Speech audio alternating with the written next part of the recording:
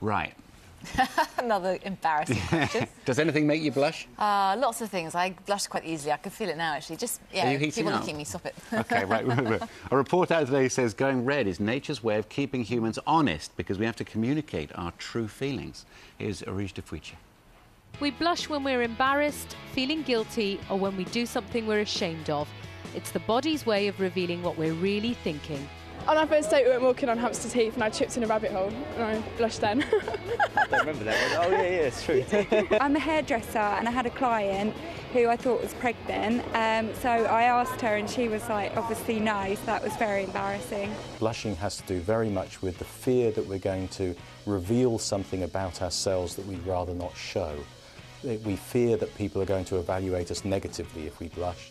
Jen Archer can't stop herself blushing.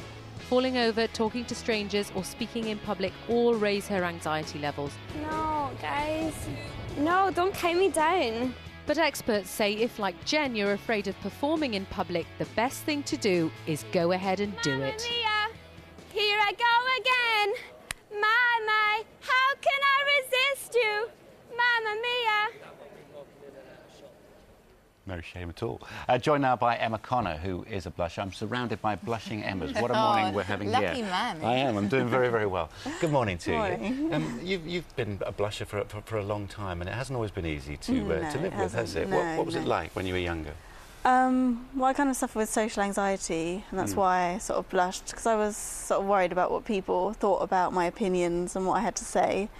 And sort of in school, if I was asked a question by a teacher...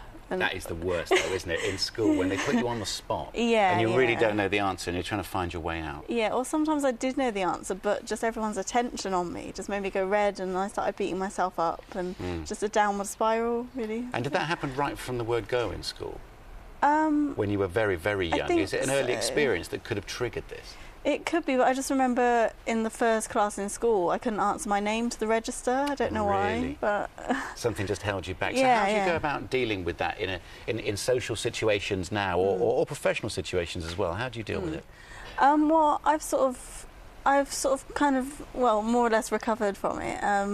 I found a social anxiety support group in 2005, and I went along to that and met other people that felt just like I did. And that was my first stepping stone to sort of getting over it. I'd never heard of social anxiety disorder before, but it's there, it's out there, and there's actually a support group. And what do they say, first of all, to you to sort of help you get over it? What, blushing or social anxiety? What's the difference?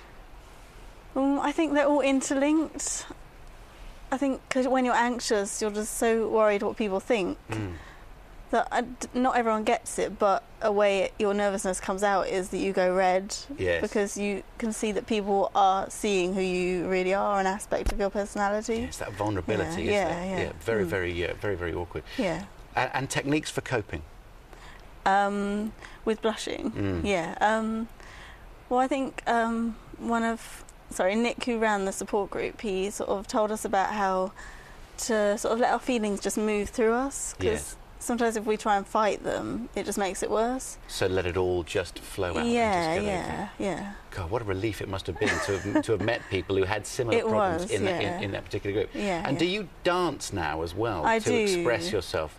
Yeah, I mean, that can be, and I do know this, that can be terribly humiliating. Yeah, but you found it a real release of expression, didn't you? You're good at dancing, though, Emma. You're not saying that you're not. That's exactly right. What are we saying here?